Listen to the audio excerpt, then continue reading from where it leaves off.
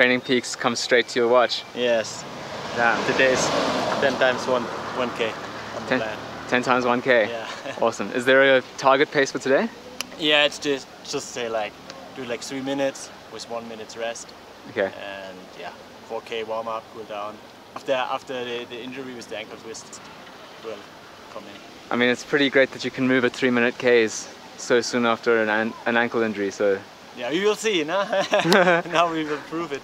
Yeah. So maybe let's talk a little bit about the ankle thing while you're warming up. What was the injury? How did it happen? How long did it take to get back?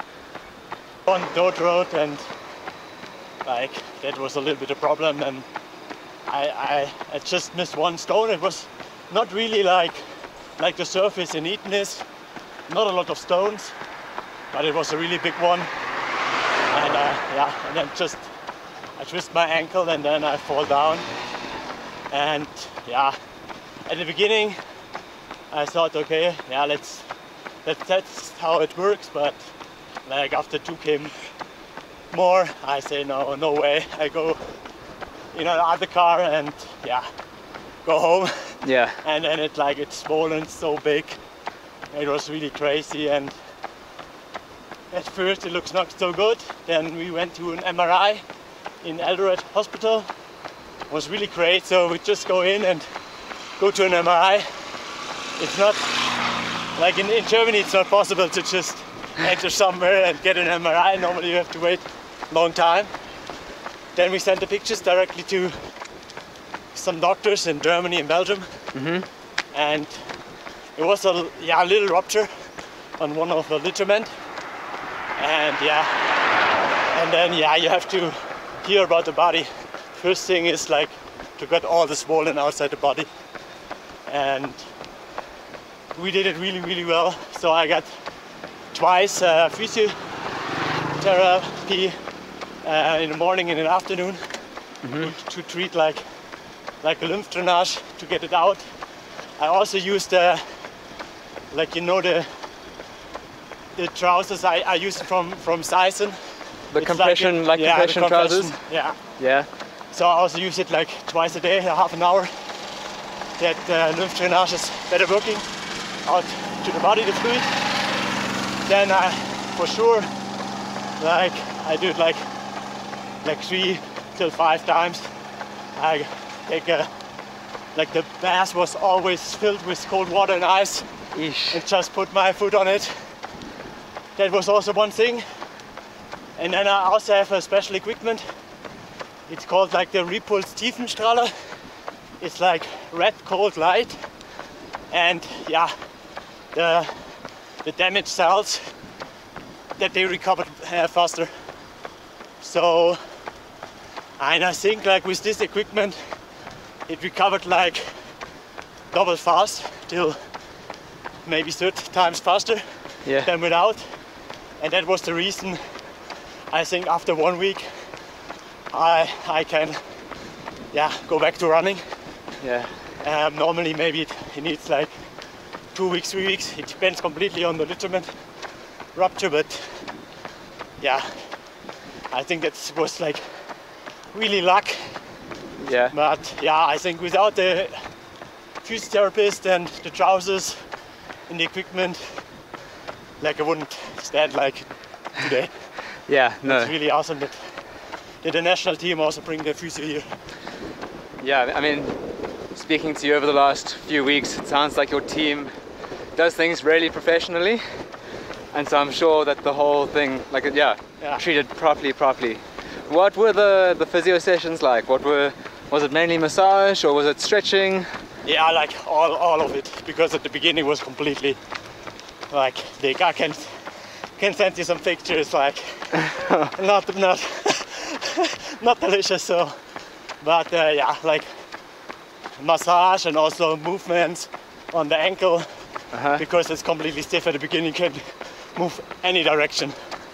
So that was really hard. And also, like after 2 days, I started with spinning to just move my legs. So it was not that I lying the whole time in a bed.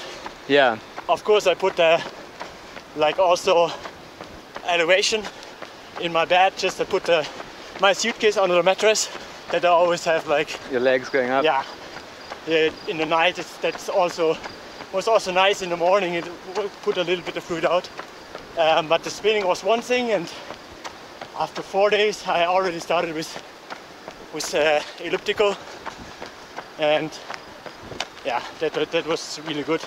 Okay. That we had the possibility in the gym Awesome. to move a little bit the legs.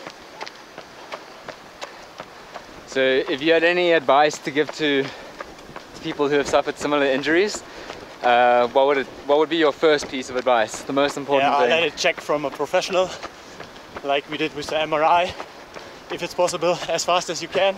Yeah. And talk to a doctor and go to a physiotherapist. Okay. Because the people know what to do. Okay.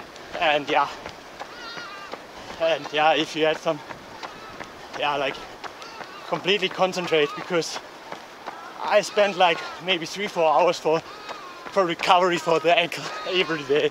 So like it was completely attacked today. It wasn't just rest, it was like work to get it better. Yeah, that's true. Just not do nothing and lying in the bed and wait.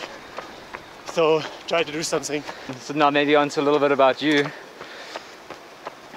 You're a top German longer distance runner, specializing in what, 10 kilometer to marathon? Yeah, it's true. Like years ago I was a top 5,000 meters runner. Okay. Like from 214 till, would say like 219. I was specialized on track races and also got the PP from 1310. Why not trying the marathon? Yeah, like in the first year I already got into the Olympics. It was really nice, and with a 2:08:49 after like 8 months of training. Crazy. I'm really satisfied and thankful. That the coaches get me to these performances. Also trained almost everything alone, and that was the reason why I moved my old coach and say like I need a group, and I found it in like a Belgian team. It's a Belgian coach, Tim Morio, and like 4 or 5 good, really good Belgian runners, but we are not only like Belgians. So of course I'm from Germany, but they have like British runners, Swedish runners, from France. Yeah. And that's really nice. So to run like together, it's awesome. You can reach completely different level. Yeah, when you're with people carrying let's turn around, that I can start there with the headwinds. Sure. The rest of the group, most of them have gone back already, hey? That's true, and now because of the ankle twist we do a different schedule. Yeah. It's really also, we are a group, but the coach looks completely individual of every athlete. So sometimes it's the same, but sometimes it's like, okay, no, you have an afternoon completely free, and then the other one has on the next day, because you really look on the bodies separately, and also like what's the next goal, where you come from, what was your last competition, you're more tired than the other one. Yeah. So that's really good about this, that the coach like completely looks separately. And you're saying your coach, you guys are quite scientific with your approach to it in terms of taking lactate measurements at the end of workouts and things like that to determine your fatigue and that's not the only thing. I think lactate is like one thing a lot of people do, also like with the heartbeat, but also we measure like hydration rate. So we had some measurement to put here on the tongue, and it says like, okay, yeah, you have to drink more, because of course in high altitude you lose a lot of energy, you sweat more, the pulse rate is more high, and you know it, and you drink more, but sometimes you think like, okay, it's really high, I think I drink more, 1 liter more maybe a day. It was also a good thing at the beginning because we laughing about it, but like if you test it twice, and then some athletes was really high, so the hydration was not good, and it was, I think, a good thing because sometimes the athlete, you don't know why I'm feeling not so good. Maybe it's just a little bit of fluid. And yeah, also like we measure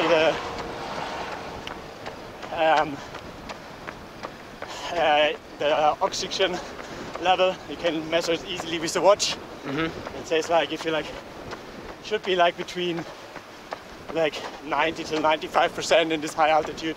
So but yeah, now the next race will be Berlin, the 10K. Nice. On the road in March, and 1 week later on the 20th of March is the New York Half Marathon. And I think this will be really, really special because it's like more an international races. It's not like you want to go really fast. You just want to perform well, beat the guys man against the man. That's really what I want. Not only watch the time. Yeah. It's like that's the reason why I love like Olympics, World Championships. You want to race? Europeans, yeah. You don't know how it ends. With a completely planned race, you have pacemakers. There's some groups in the front from the beginning, and yeah, you just focus on the time. It's also a mental thing. It's really, really hard. Always have to split times on it and say, oh no, we are like some seconds slower, or oh maybe we are too fast now. Can I reach the goal? Yeah. With a normal race on like a hilly course, and like in New York, you know from the beginning it's all only to be the first one. Like, yeah, but I think like this year will be really crazy. I heard the organizer, a lot of athletes want to run there, and I think there will be some medalists from Olympics and Worlds. So I'm really excited. Sweet. Also my first time in New York.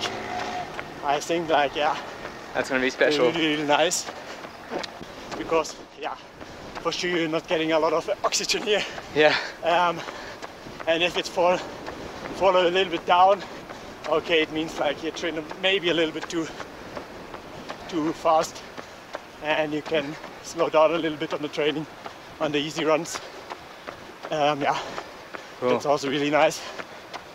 And that's the pin for getting the blood out of the ear. Okay. For the lactate. Okay. So you just pin a little bit, and then we will measure after 3 and 6 times 1K, and then I see if I can go maybe faster or have to slow down. Awesome. Interesting that you take from the ear. I've only seen the guys with the finger. From the finger. You can do it by yourself. Of course, I think you don't see it, but normally like on the ear it's more exactly. Okay. Because a lot of sweat is here, and also like the arms moving a little bit different. The blood is I think the movements are faster, and therefore sometimes it's much higher here, and then I say it's not nothing. Interesting. This is more exactly.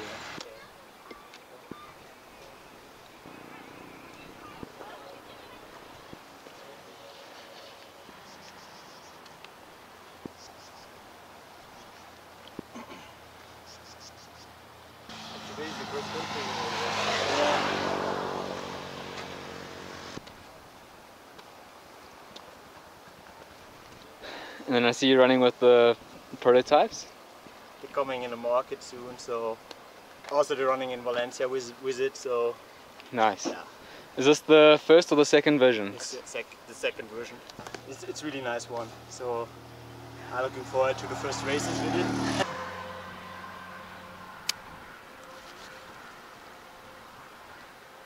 I think we're ready, huh? Yeah. Good start. Sweet. So will that keep bleeding slowly? Or like will it stay? It will like you will pull it away okay. the blood, and then take a fresh one. But you won't need to prick it again, is what it like? Yeah, you just take the blood. Yeah. Sweet. Okay. Yeah, let's do it like 3 minutes, please.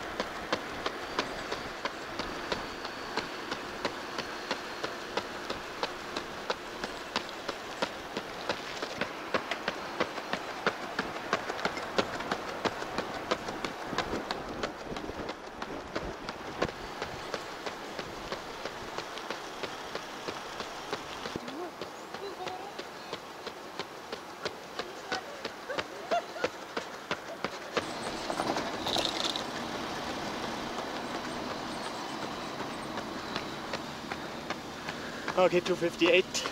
Nice. It's always a little bit different feeling. The first one, you don't know, is it the right pace? And of course, your heart rate going up from almost like 0 after the stretching part. But it's nice feeling that the rolling is coming more to normal after the ankle twist. Okay, next one.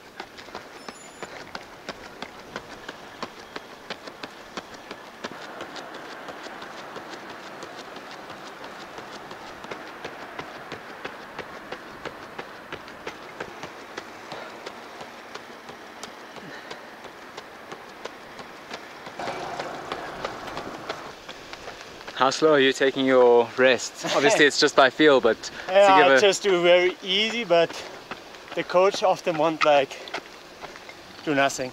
Okay. Just standing still, but I never did it in like 20 years of career. So for me it's like it's really crazy. But I think the pulse will be a little bit more down. But yeah, I like it a little bit of movement that I also can like start again. But normally it should be like, yeah, if you do it like this, the rest is like really easy. Really easy. Yeah. He put like 10 meters in it in the plan, but it's like, okay, it's just random. They put 10 meters in the plan. Yeah.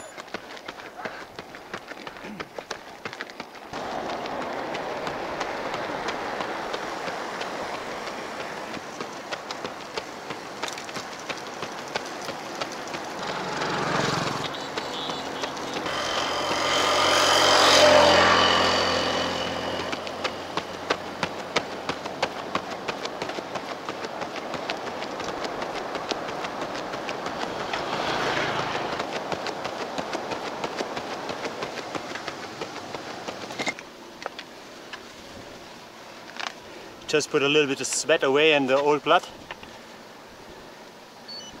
And then pressure. I'll do it. Okay.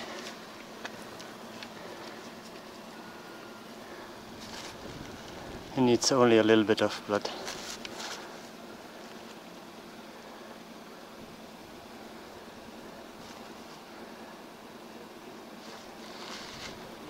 Is it okay? I think it will be okay. Okay, you can say me the lactate.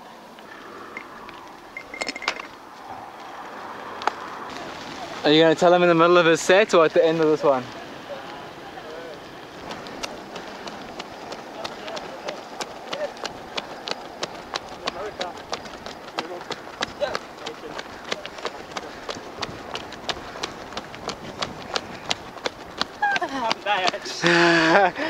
Kazim Zuri, Kaka. No, he needs to go. Oh no, I'm finished. Well done, well done. You want them to tell you the lactate now? Yeah. I think of 4.5 like this. But the kilometer was 2:54, not 3 minutes. 4 done. And next one, 8.5.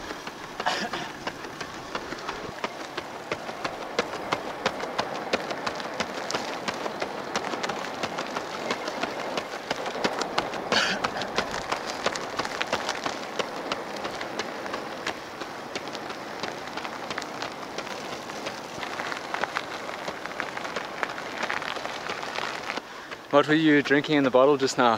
That was the competition from Sponsor. It's my sport food brand. My sponsor, yeah. Okay. So really nice. It's from Switzerland. It's like 98% of carbohydrates, some salt in it and some minerals.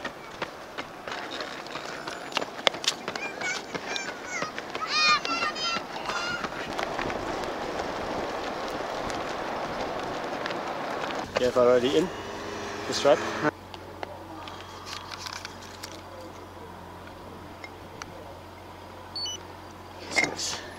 Perfect.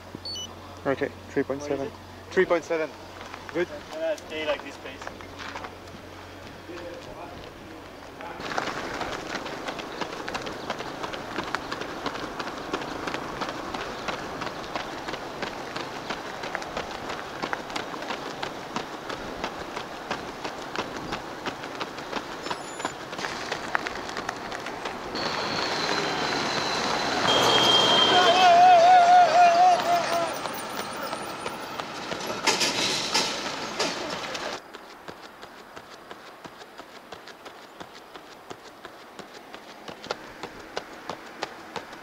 Last one. Last one. Sweet.